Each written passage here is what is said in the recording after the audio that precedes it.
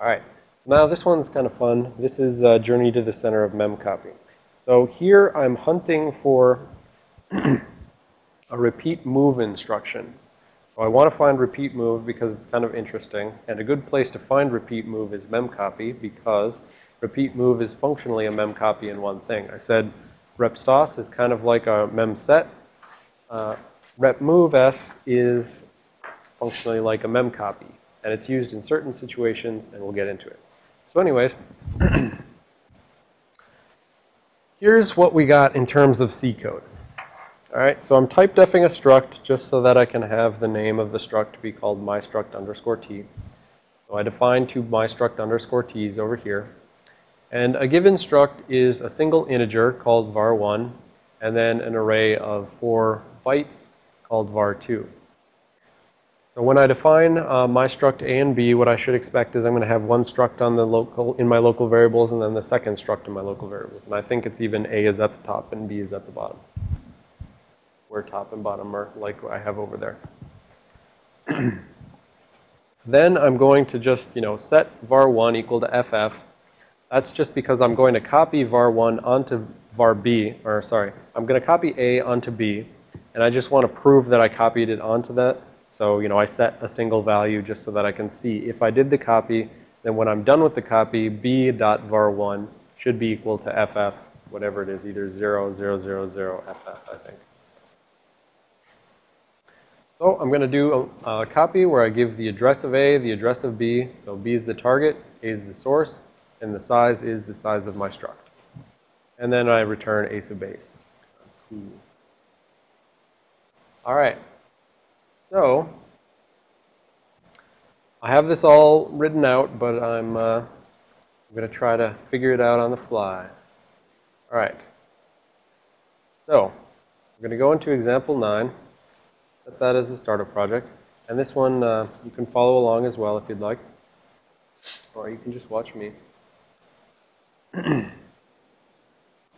So, here we go. Memory window. All right. So, the whole point of this one is there's no new instructions in the assembly for what we're seeing right now. And I'm hunting for a specific instruction. And if I step into memcopy, that's where I expect to see the specific instruction. So, standard function stack frame setup. Allocation of space for our local variables. This is hex 10, so it's 16 bytes because we have two structs, each of which is 8 bytes, right? It's a 4-byte integer and a 4-byte array. So 2 times 8, 16. All right, and then the first thing we see right here, right away, is move ff, and this is, taking the zeros and extending it, so it's still a 32-bit value, but it's all 0, 0, 0, 0, 0, ff. Move that into EBP minus 8, right? So now we know EBP minus 8 is my struct, it's A.var1. So now I'm going to reset our picture here to make it be the picture for this one.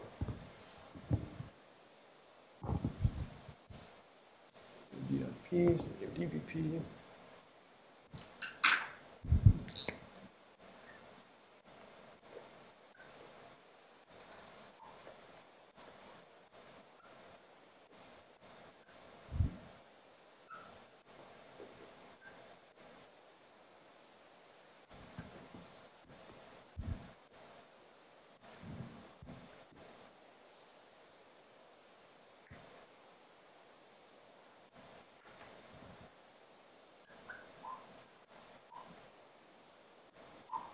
All right, so we did our first couple of instructions. We did our push EBP right there. We did our move ESP to EBP, or yeah, move ESP to EBP, so EBP points there now. And then we did subtract hex 10 from ESP, so it goes down by hex 10. This right here is hex 10. That's hex 10, and therefore that right there is hex 8, and therefore that right there is hex 4, right? So the very first thing I see is EBP minus 8 is set to 0, 0, 0, 0, FF. Right? Well, this is EBP minus 4. Right there, and that's EBP minus 8. All right, so we know now that this is a.var1, right? I set this, so this is a.var1 equals 0x123456f. Right? So our C code says that a.var1 is 0000ff. Our assembly code says, well, I'm setting something at EBP minus 8 to 0000ff. All right, so I can now infer the rest of everything here, right? This is a.var1. This must be a.var2, which is, that 4-byte array, right? Character array. This must be b.var1. And this must be b.var2.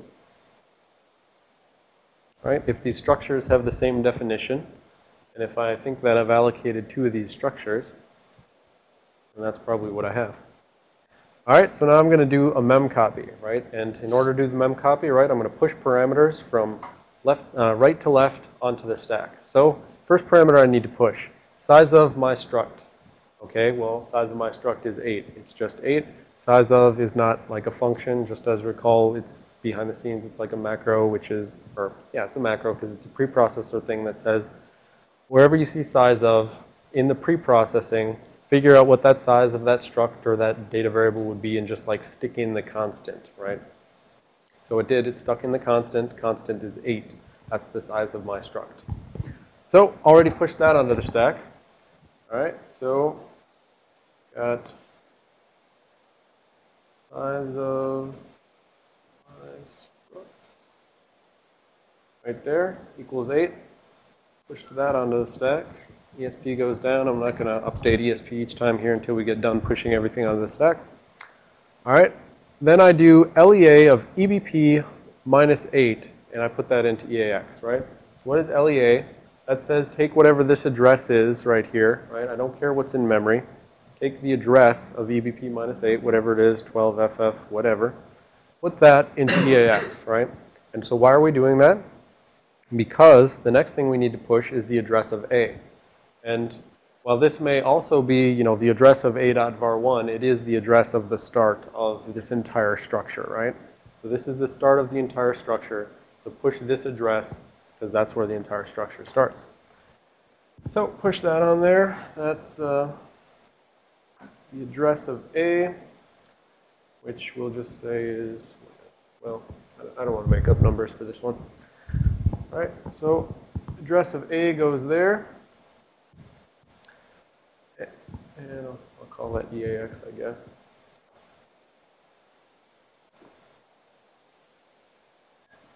Whatever's in EAX right now, that got pushed onto the stack. And then I'm going to do LEA of EBP minus hex 10 into ECX, right? So why am I putting X minus hex 10? Right, so EBP minus 4, minus 8, minus C, minus hex 10, right? That's the start of B. That's the address of B, right? That's where the structure starts. So put that into ECX, push it onto the stack. Address of B onto the stack. ECX. And now I've got my 3 parameters to memcopy on the stack. Address of B, address of A, size of my struct. Now I'm ready to go ahead and call the function. Next instruction is call. All right, so now I'm going to call into memcopy. So I'm going to push the address of the next instruction, so 40102C. All right, 40102C. And then I'm going to go into memcopy, right? So this is kind of the end of this stack frame for main, the beginning of the stack frame for memcopy.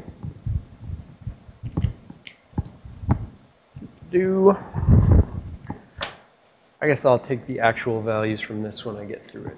So, set a breakpoint there, run to there. All right, I got a bunch of stuff on my stack. Don't have my stack correctly positioned. All right, so I have not yet called the thing, so I don't have, that 401023 on my stack, but I do have 12FF58 and 12FF60 on my stack. That's 12FF, wait, that's 5, 8, yeah. 5, 8. That's 12FF60. And this is 12FF60. And this is 12FF58. Right? So that's my stack immediately before, and you can see the 8 there as well. Right? And then you can see, what is that?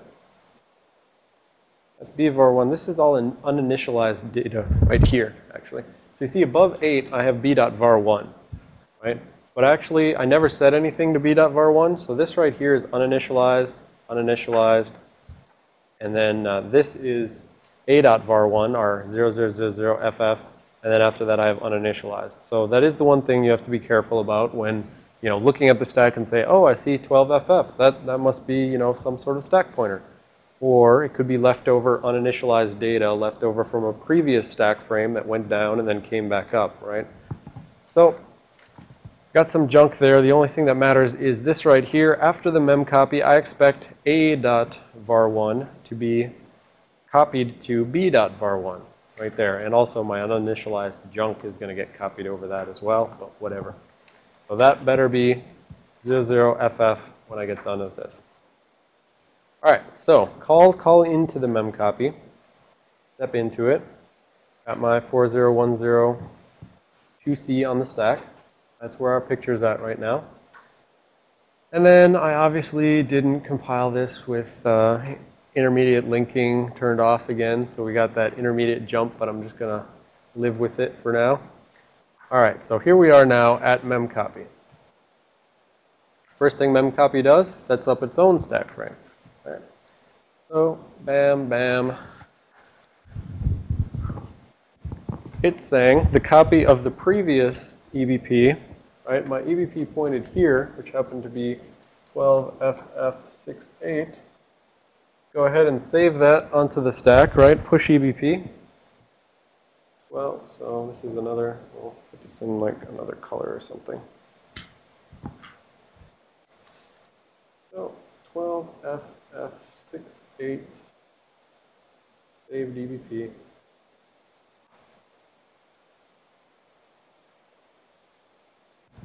Right, first thing it does, then it sets its own EBP down to here.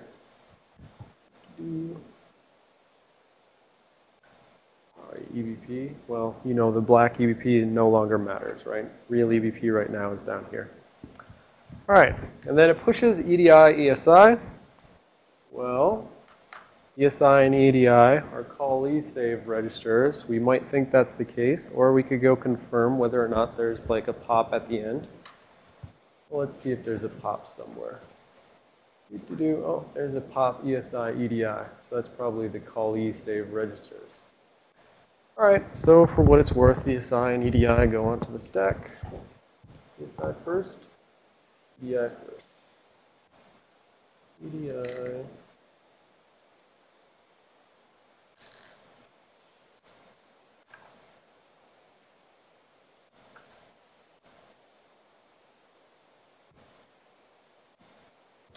Oh, by the way, if you didn't notice, we're reverse engineering now, right? We're reverse engineering mem copy. All right, so step over those two. I got whatever they are, stick them on the stack. All right, so now we have EBP plus C moving whatever's in memory there into ESI. All right, what do we know about EBP plus something? What sort of variables are those? No. Eric. Yes, those are parameters passed in from the function which is currently calling memcopy, right? So, EBP plus C, what is that? Well, EBP is plus here. Plus 4, right? We said plus 4 is always the saved return address. Plus 8 is always the first parameter. Plus C turns out to be the second parameter in this case. Okay, whatever. Nope, not that one.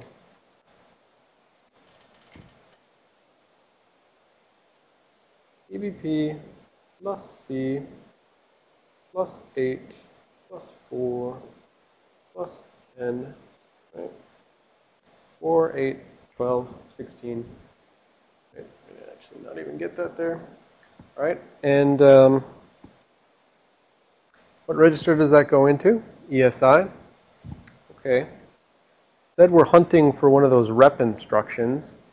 We see something already going to ESI, which by convention is potentially a source register. A, the address of A was the source of memcopy, whatever. This goes into ESI, equals that. ESI is now pointing at, well, so ESI actually gets the value stored in that memory, right? So we take whatever's inside of this address, EBP plus C, take this value out, stick it into ESI.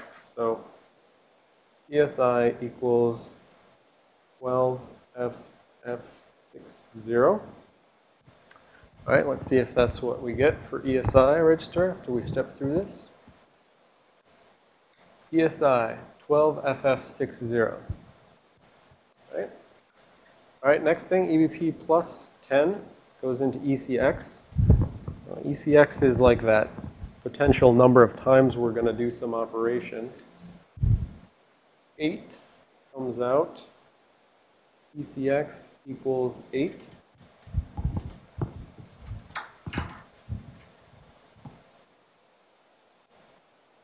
ECX does indeed equal 8 after stepping over that. And then EBP plus 8, that's our first parameter, goes into EDI. Step over that, 12FF58 goes into EDI.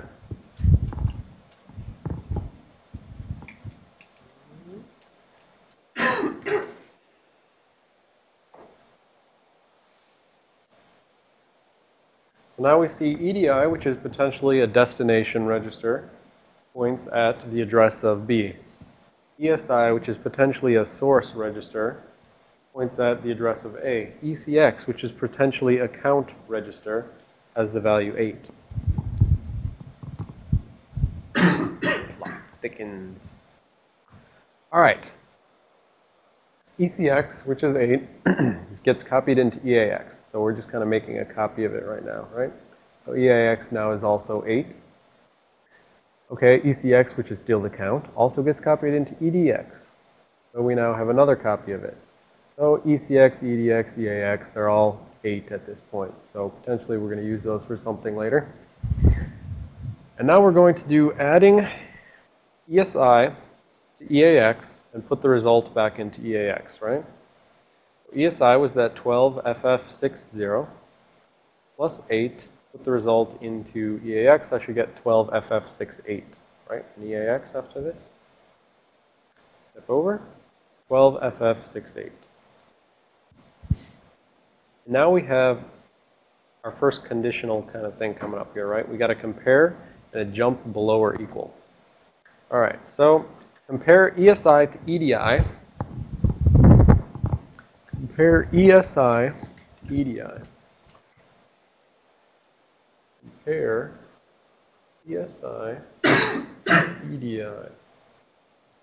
All right, that's like sub ESI, EDI. That's like sub, well, that's like sub 12FF60 minus 12FF58.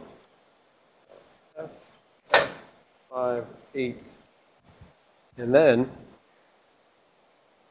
we're going to do this compare, and then we're going to do the jump below or equal. And I said before, you can kind of treat it like, when you have a compare, you can think there's like, you know, some sort of to be determined operator between the two things, right? So you can either go through and do the flags, right? So I can say right now, the 0 flag is not going to be set, right?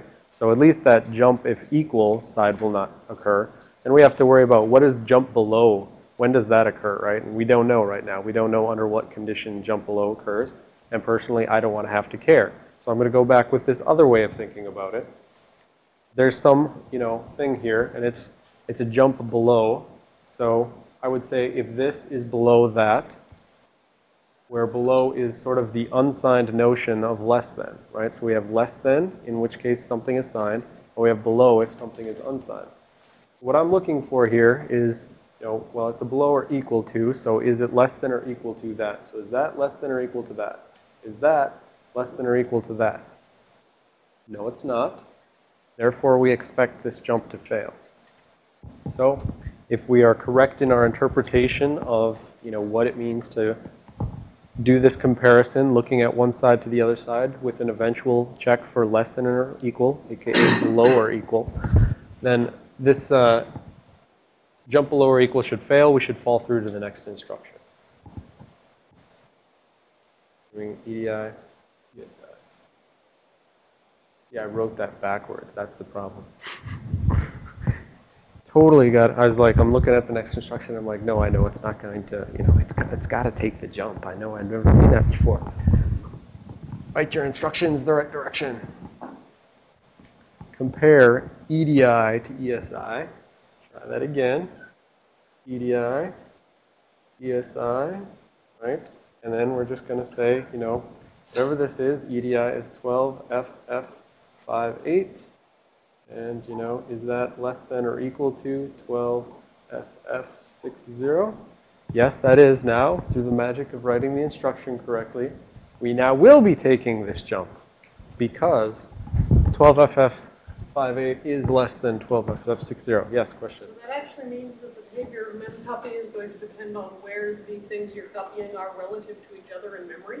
Potentially, yes. Right? So she asked, does the behavior of memcopy depend on where the things are relative to each other, right? So we could have a case where we do memcopy address of B into address of A, right? So in that case, we would be copying from here to there, and then potentially this jump would go the opposite direction, right? But right now we're copying from here to there, and so it goes some other way. So this is what we're considering. This, we'll write out some pseudocode for what we've seen thus far when we get to the end of this. But this is our first unexplored path is the fall through here. So we're going to take this jump, but something else is going to happen if we fall through. And we don't know what that is yet, but like she said, potentially it's got some completely different behavior if one thing is lower than the other thing versus one thing is higher than the other thing just in memory. So do that compare. We think we're going to take this jump and get rid of that. And we think this path where we fall through, that's some unexplored path right now. We're not going to take that, and so we'll leave that in the pseudocode for later. So I'm going to step into this jump instruction, and did it jump to, ED30? Yes, it did. We went to ED30 right there. So we jumped over this fall through path, which would have done a compare and potentially done a jump below.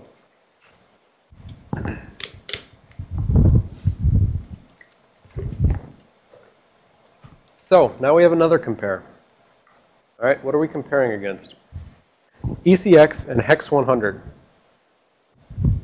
Well, what's our ECX right now? Anybody? It is 8. ECX and a constant hex 100. So is 8. And all right, and what's our next condition we want to check for? Jump below. So straight up, kind of less than, right?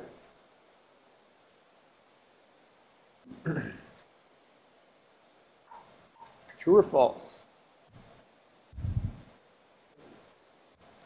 I'm getting a thumbs up from over there. All right. So 8 is below hex 100. So this is, again, something which we can think to ourselves. If that ECX, which is the size of my struct, is greater than hex 100, potentially memcopy is doing something completely different. All right? But all we know right now is we're less than hex 100. We're going to go wherever that's going to go. Jump if below, that's going to get taken. All right, so now we expect to go to ED57, right?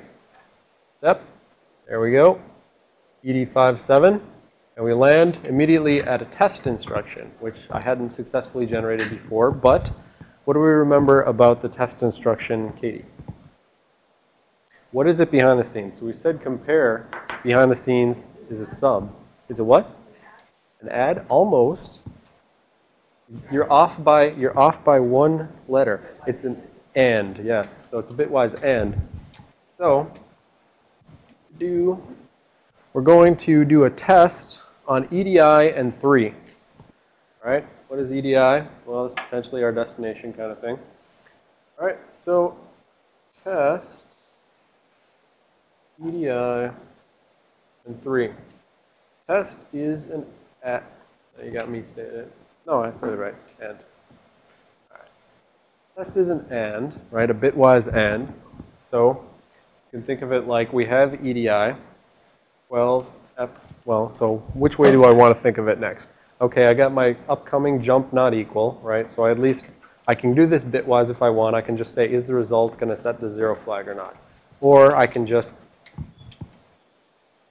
so this isn't a good example of where, I typically would do like a bitwise and kind of thing, probably based on like 0 flag, because it doesn't make sense to put like greater than, less than signs in there because you're not doing like a subtract or anything like that.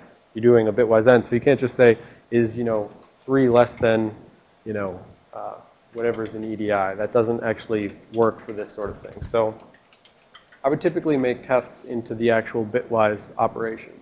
Because they're typically, if you're doing tests, you're typically going to have some jump which is a 0 or something like that. Because the notion of greater than, less than, you wouldn't typically apply that to the result of some bitwise ANDing something together.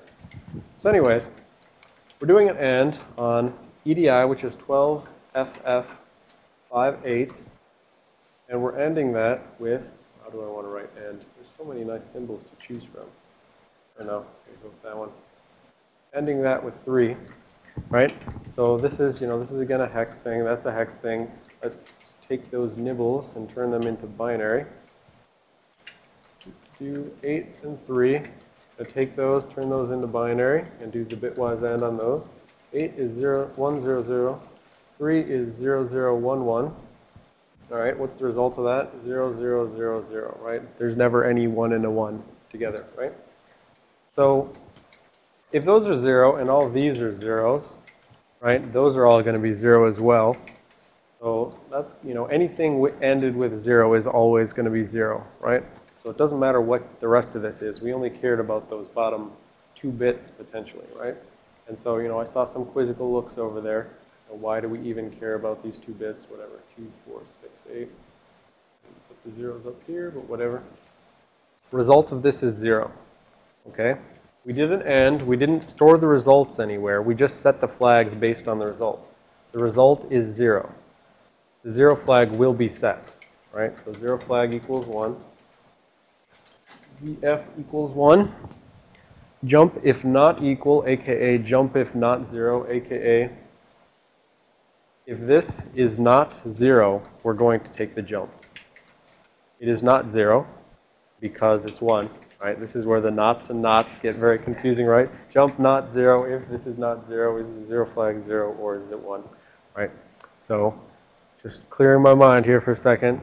Jump if not the 0 flag set. The 0 flag is set, therefore we are not taking the jump. Hold on a second. Okay, so we expect to not take the jump. So go ahead. Now you may ask your questions. I'm wondering what SHR means. SHR? Well, we're going to see here. Right, yep. Yeah. So that's the shift right, shift logical right that we saw yesterday. So move it over. So shift 2 bits. Well, that's going to be a divide by 4, right? 2 to the 2, 4. Anyways, we're not there yet. So, okay, now the question is, what's the deal with this instruction? Why is it doing this kind of thing? Well, under what cases would this go the opposite way? Under what cases would we not have something which results in 0? Right? So what would this have to be in order to have a non-zero value here? Anyone? Dave?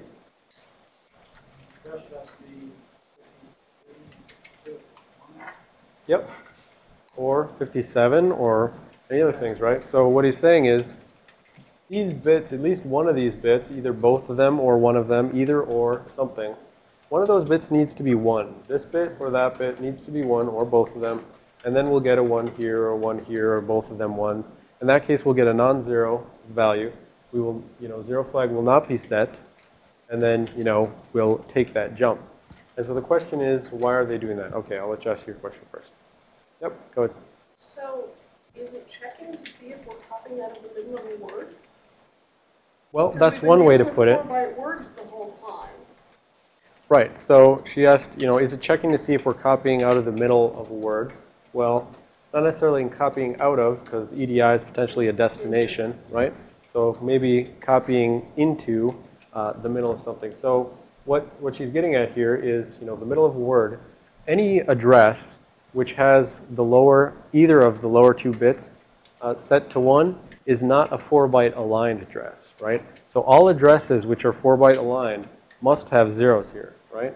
So what is an address ending with, so x50, x54, x58, x5c, x60, right? What do we know about all of these nibbles? Right? That's 0, 0, 0, 0, 0, 1, 0, 0. That's 1, 0, 0, 0. That should have been C right there. I don't know how I got a 6.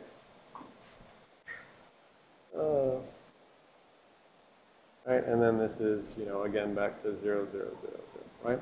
So for all addresses which are a multiple of 4, these bottom two bits are always going to be set to 0, right?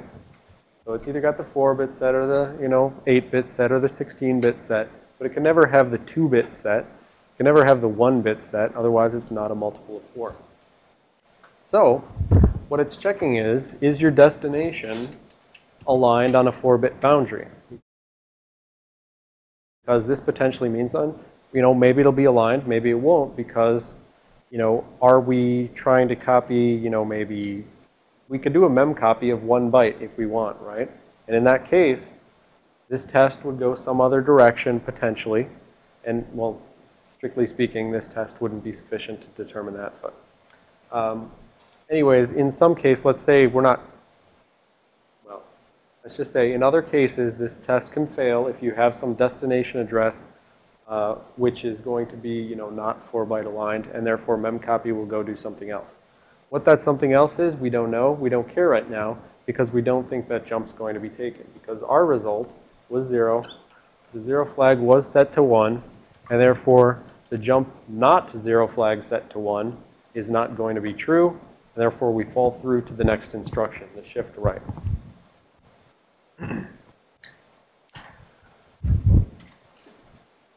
So do that, and then, we don't think we're going to end up at ED74. We think we're going to fall through to the next instruction.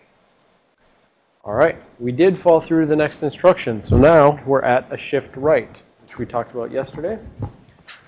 Shifting right is like a divide instruction, which divides by some power of 2, where the power of 2 is given as the number of bits that you're going by, right? So, just again, like we did yesterday, you had 0, 1, 0, 0, something like that. Right? And if I had that value, which, oh, hey, I do have that value, ECX is 8. How convenient.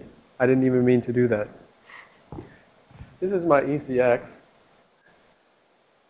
Right? My ECX, I'm going to shift it right by 2. Boop, boop, like that. 1, 0, 0, 0, 0, 0. And I said yesterday, with these logical shifts, they don't care. You get zeros in the top bits. 0, 0. All right. So that was 8. And that's 2, because I divided it by 2 to the 2, which is 4. 8 divided by 4 is 2. After this, ECX equals 2. All right. Do it. ECX equals 2. All right, now I have a proper AND where I'm going to store the result. And I'm going to AND EDX with 3, okay? Now back to what is EDX at this point? We did that copy before. We did like ECX copying it into EDX, copying it into EAX, right? So we had some copies of 8 laying around. Now we're going to take one of those copies and we're going to AND it with 3. Well, that's going to be a pointless thing, right? So 1, 0, 0 equals 8. And 0, 0, 1, 1 equals 3. Result. Right?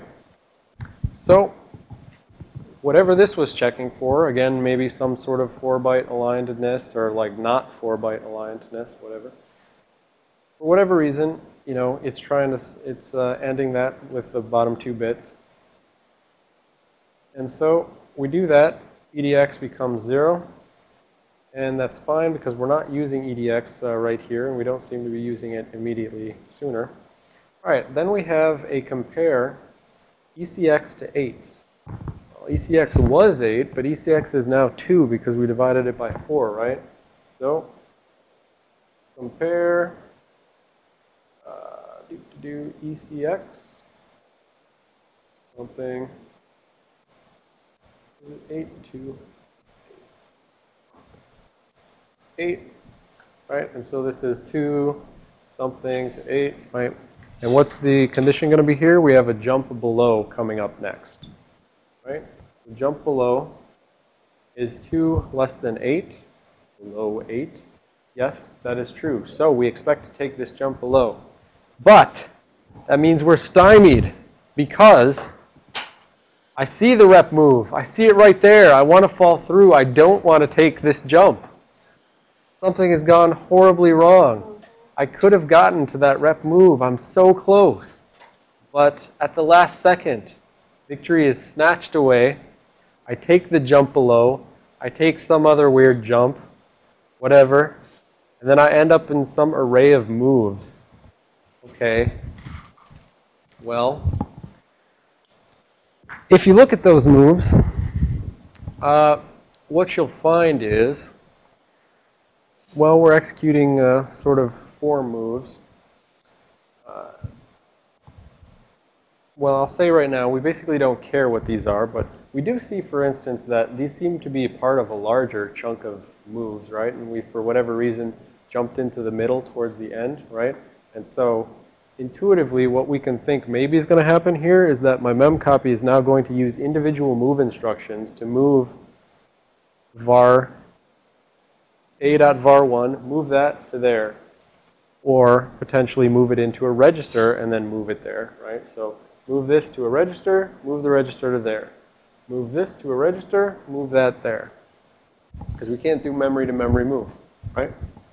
Except with that move string awesomeness. That's a different thing, right? That's move string. So anyways, let's see where our stack's at again. All right, do. Okay, there's our 8, so we know that's going to be right below B1, bvar1. So we're expecting, you know, this will maybe take, through some combination, it'll take a.var1 and move it to b.var1. And it'll take a.var2 and move it to b.var2. So, you know, if we wanted to calculate all this, we don't want to calculate that. So I'm just going to copy all that, open it up in another memory window.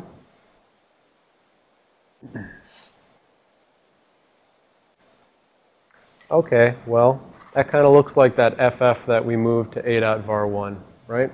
So we know this memory location right here is the a.var1 through whatever complexity that it decided to do. And, well, okay, so here's something I can say about this, right?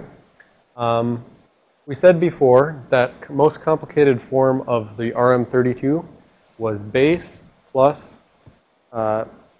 index times scale plus displacement, right? So index times scale. This ECX is being treated like the index. That ECX is 2, that's that 8 that got divided, right? And then, but we're multiplying it again back by 4 because maybe that scale is the size of our things that we're copying, right? So we have a 4-byte thing and then another 4-byte thing, and they're not really like 4-byte array. They're technically a struct, but the compiler doesn't care. As far as it's concerned, you've got, you know, 4 bytes arrays, and you're just trying to copy that 4 bytes to that 4 bytes, and that 4 bytes to that 4 bytes. So anyways, we kind of have a confirmation here that this is just going to do a sequence of move to register, move the register back to the other target thing. And it's just going to move it 4 bytes at a time, as opposed to doing it with the special rep move. So back to our stack. We're copying from here to a register, right? So what register? EAX. Right, got the 000FF. And then I expect I'm going to put that right there because that's my b.var1. Bam. Destroyed my b.var1 with the 00FF. And I can step through and I can do whatever else it's going to do, and I don't care because I wanted that rep move. And there we go. There was a leave instruction right there at the very end. It just flew by. Anyways, so now the question is, we were hunting for rep move. How do we get there? how can we change the logic? How can we change the inputs to memcopy in order to actually get to the move S? Okay.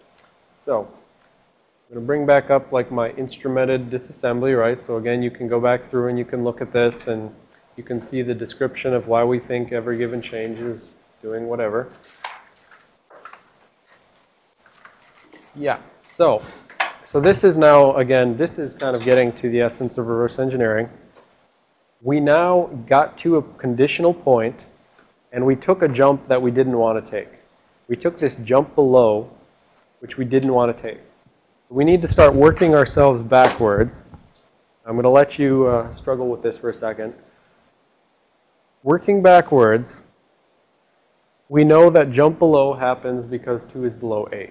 And then we know there was something that happened in order to make our 8 to a 2. And so, you know, how can we get backwards? And what input can we give to force it so that we do not take this jump below? All right, so without looking at your slides. You had a bigger structure you're copying? Yep. So if you had a bigger structure that you were copying, potentially you would not take this. How big does it have to be? It would be 32 because you have to do, it has to be big, less than 8.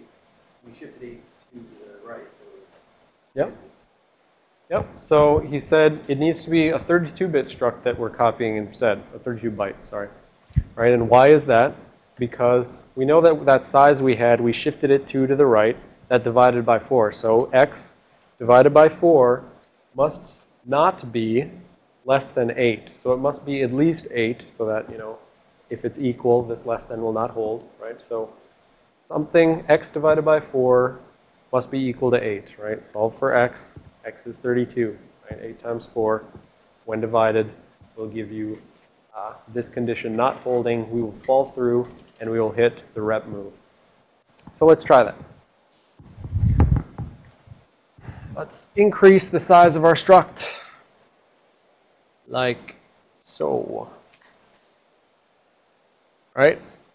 Let's see if this border condition holds. I just made my struct have now, instead of 4 bytes and the array, you can think of each of these as going to be like huge. This is going to be a 28-byte array. That's going to be a 28-byte array. But still, I would have 2 structs here. One's got a 28-byte array, and then it's got the var1. And one's got a 28-byte array, and it's got the var1, right? So just take this and like massively expand it. And now let's see if we actually can get to that rep move. And then let's see, you know, why potentially variables were getting messed with. Why was there that divide by 4? Well, think about it. All right, go to disassembly. Keep on trucking. Step into the memcopy, which is built with intermediate linking enabled. I'm going to get rid of that just to show you again. Under my linker, if I get rid of that incremental linking, I'll no longer have the call go to a jump.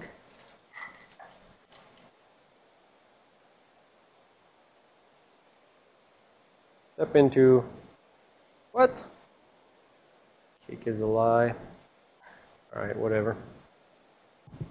Okay, so, sorry, that was the actual, that was the import address table, so that's fine. That's okay to go there. But, all right, anyways, so we're in memcopy. We're going to breeze on through here. La-di-da-di-da. Okay, well, after we had this 3 sequence, right, we had, you know, sort of EDI was the destination, ESI was the source, and ECX was the size. So now let's see, our size is hex 20, that's 32, right? So keep on popping around here. Got to that first jump, did we take it? Yes, we did. Got to the second compare, did we take it? Yes, we did. Got to this test, right? Now we're checking for alignment. Kind of no difference. It's going to be here. It's still going to be 4-byte align. All right, and so now we fall through that jump. We shift our ECX hex 20 by 2, so divide it by 2. Divide it by 4. ECX is now 8. Right? We do this and turns out to not have anything to do with anything we're doing. Right? That's for later. It's just setting up something for if it takes some other branch. And then we have compare ECX to 8, compare 8 to 8. Well, compare is a subtract instruction. Or you can think of it like the less than, etc. So is 8 below 8? No, it is not. And so we fall through to the rep move, right? And so now we can talk about the rep move in the context of that rep stos that we just saw a little while ago, right? Pretending that it would have worked in the small case, we would have seen that EDI was pointing here. So here. EDI, which I said can potentially be by convention, and this is the instruction which makes that convention. It's the destination. Oh, sorry, then that's not where it's pointing, is it? EDI is 12FF8, right? The destination, that's our source. EDI points here. ESI, double I, points there. Got a source, we got a destination, and we have an ECX, which was 8, right? We wanted to copy 8, but if we look again and pay attention to the D-word pointer thing that's tacked onto here, we're dealing with D-word pointers. That means we're copying 4 bytes at a time. So we don't want to execute this copying 4 bytes from the source, ESI, to the destination, EDI, right? And note we have ESI and EDI in angle brackets. So like we're taking this thing here from the source and putting it there, right? Right? So a single instance, we execute one instance of rep move S. It's going to take a D word from the source, D word from the destination, decrement ECX by 1, and increment EDI by 4, increment ESI by 4, right? So now these have stepped up so that I can get ready to do the next thing. And so ECX was equal to 2, right? But now we decremented that. We increment these. So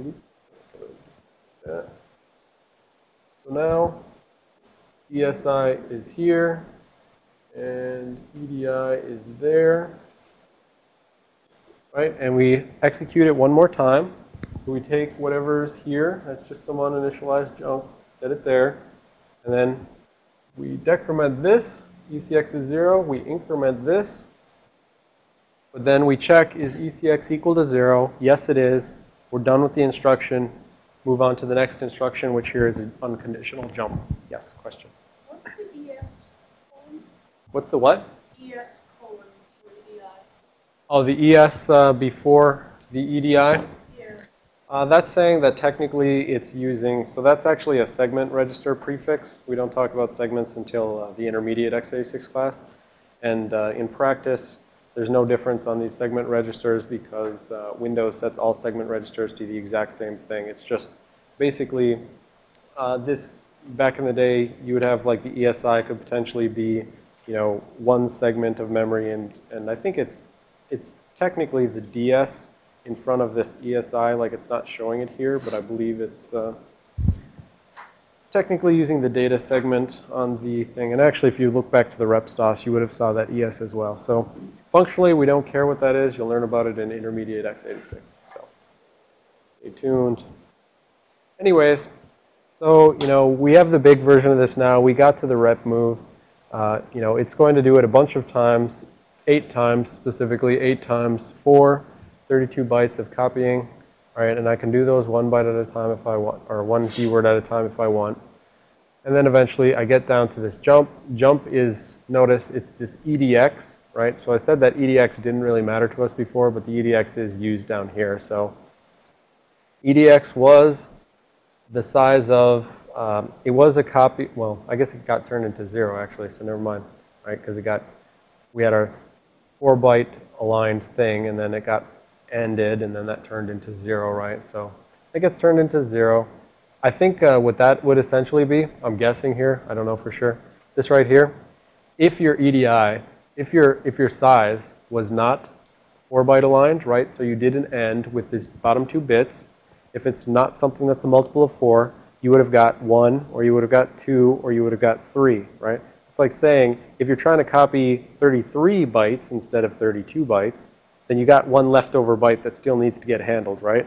So your your rep move s did 4 bytes, 4 bytes, 4 bytes, right? So that can only copy in alignments of 4 for this, 4-byte version. You could use the 1-byte version. Potentially that's more inefficient, right, than just doing it 4 bytes at a time. So this jump is probably jumping you into an array, which would probably clean up that additional 1, 2, or 3 bytes if you had something that's non-4-byte aligned. But ours is 4-byte aligned, so it's 0. So take the jump, and we ended up here where it looks like it's just at teardown, right? So going to move that. Was there a question, Ariel? Yeah, I'm not understanding why, given that this is a 4-byte move S, Yep. why when we had 8 bytes that we were trying to move, it dropped us into an individual 4-byte by 4-byte list of moves. Right, this thing, It right? seems like it could have just done this with fewer iterations. This right here, right? Yeah. And so essentially that gets to optimization and what's more efficient, right? So in some cases, if you're, what you can imply from this example is, in some cases, for sizes less than 32, maybe it's faster to just use a couple of regular move instructions. If you're copying some larger size, larger than 32 or equal to or larger than 32 bytes, then maybe it's better to set everything up and go through this kind of spinning rep move s kind of thing. So the programmers of memcopies, we can now think through in our mind, they had some conditional check that they put into the memcopy that says, if the size of whatever you want to copy is less than 32, I'm just going to give you move instructions. Otherwise, I'm going to go ahead and use this rep move, probably for efficiency reasons, basically. So anyways, we do see that let's see, where am I? Get that. Right, so we're to teardown. We have this pop ESI EDI, right? We had those saved. Hold on a sec. What's that? EBP plus 8. E plus 8. Yeah, so there's an interesting point as well. Memcopy technically does return the destination that you copied the stuff into, right? So I never check it, I never use it, but memcopy does return, like, you asked me to copy from address of A to address of B. I succeeded, here's the address of B, right? So this last move instruction right there, EBP plus 8, right, address of B, it's going to return that. It's putting it in EAX, right, immediately before teardown. Putting that into EAX, popping ESI, popping EDI, right, got rid of them, and then, move ESP to EBP. Well, it didn't have any local variables that we saw. So sorry, the leave instruction is, as we said before, it's essentially move EBP to ESP, right, that direction, and then pop EBP, right? So move EBP to ESP, it's already there. Pop EBP, now we're back up to that. Return, now we got rid of that, right? And then now we're back into the caller. Looks like it's, that's a return. It's not like a return 12 or something like that, right? Therefore, we can imply that this is a cdecl function, memcopy. So now the caller is going to be responsible for cleaning up that address of A, address of B, whatever. So, bam, bam, bam, bam, leave, return. There we go. Add 12 to ESP, get rid of those stack parameters, and, then move your ace of base for success and tear down. Looks like it's using the nice convenient form, right? So got rid of that. And then just go ahead and move EBP to ESP. ESP would have been right there. Take it all the way back up. All that goes away. And then it's time to pop EBP and return. Nice. Any questions? I think we're at our break time. All right.